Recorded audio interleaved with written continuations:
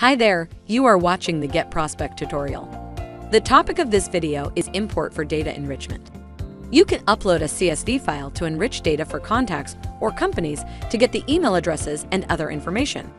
To enrich the contacts, you need the full name of the contact and the company name or the LinkedIn profile link. Let's take the dataset with company domain as an example. Go to the contacts page and click Import. Choose a list for data enrichment. Here you can select between contacts and companies. Select contacts and click Next. Here you can upload the file. After the file is uploaded, you can hit Next. Next step is to match the headers to prospects' properties in GetProspect. You can do it like this. Some of the columns may be matched automatically like here. Click Next.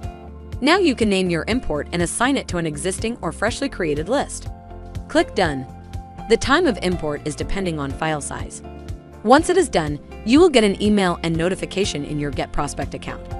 To access the particular import, click on its name or on the See List button in your notification. With such a basic dataset like full name and company domain, we have enriched contacts with email, job title, and location. And we also enriched the information about the company, such as industry, company size, company description, and headquarters. And this is how you import files for data enrichment. Let us know if you have any questions.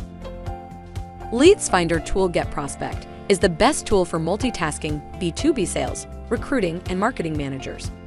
Get started now by signing up on getprospect.com. Thanks for watching.